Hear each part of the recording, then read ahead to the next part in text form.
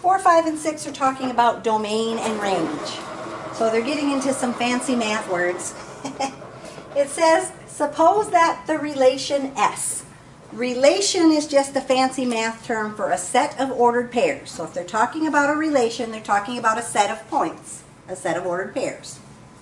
So we have a set of ordered pairs there. We've got 4 points in that set.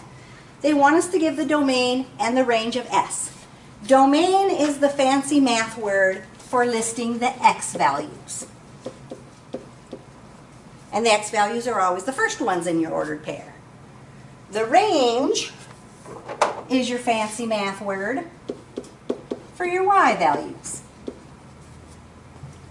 It says write your answer using set notation. That means before you put your answer in, you're going to click on the thing that puts the little set symbols around your answer.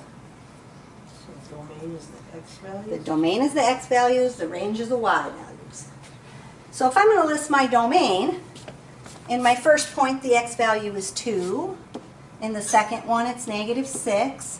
In the third one it's 0.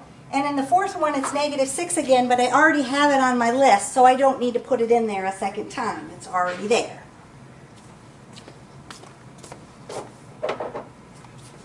If I'm going to list my range, I'm listing my Y values. So in my first point I have a -3. In the second one I've got a -1.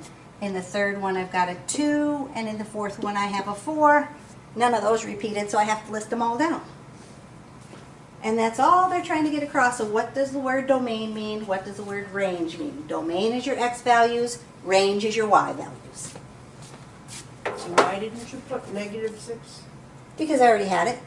Oh, okay. It's already So in you my don't list, have to- so I don't need it more than once. Okay. If you put it in there, it'll say it's correct, however, it's already in your list, you don't need to put it in there more than once. So number 5, if I'm going to list my domain of M, I'm going to have what in my domain?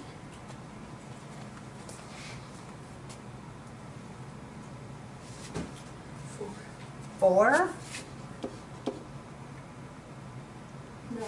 9, and 3, right?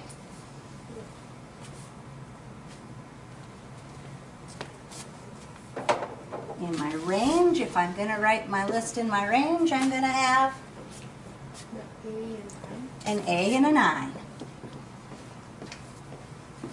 Again, the A is in 2 of your points, but you don't really need to write it down more than once. It's the same thing.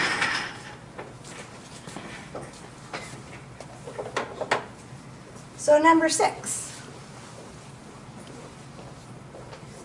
I want to list my domain. My domain is going to be -1 and -2. And my range,